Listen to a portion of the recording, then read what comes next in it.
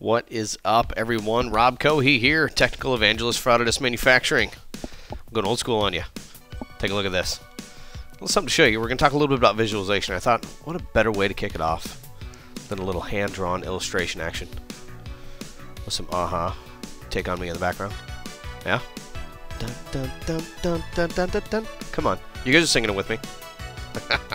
That's not really why we're here. Really why we're here is we're going to talk about visual data management. Now, what's the difference between visual data management and data management? Well, this is what you would typically see in a data management demo, right? God, that's a good tune. No, you don't like it? All right, we'll come up with something different. But anyway, take a look at this. What would you do with this? You'd print it out. You'd tape it to the side of your... Here we go. This is a much better tune. There it is. You tape it to the side of your monitor. You grab some highlighters, and you start checking off your work, right?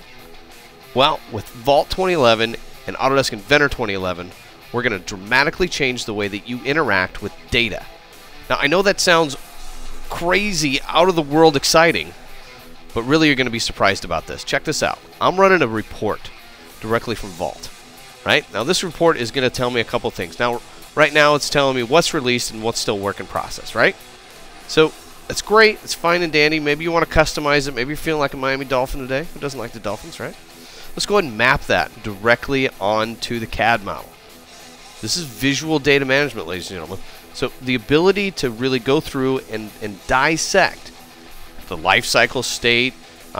Maybe you want to go through and run another report. Within these reports, you can set these up to display multiple pieces of information. These are completely configurable, right? So here I've got one, what's been assigned to an item and what hasn't been yet inside my data management system. Let's go ahead and keep cycling through these. Now, this used to be something I would search for all the time. What files do I have checked out? This is very relevant information, right? And then another one, maybe I want to determine quickly and easily, hey, which one of these are standard purchase components or off-the-shelf, standard length of beams and such. Really, something that's not engineered, right? So I'm able to even isolate. And notice by isolating the components, everything else kind of grays out.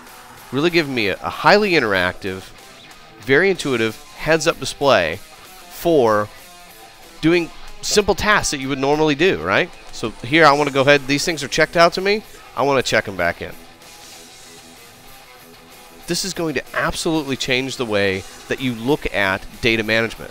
As a designer, as an engineer, man, I'll be the first to admit, I always thought that data management applications, they kind of impeded my progress. Well, here, this is a usable tool. Data management is no longer something just for management, right? It's something that you can use every single day and literally interact with your work.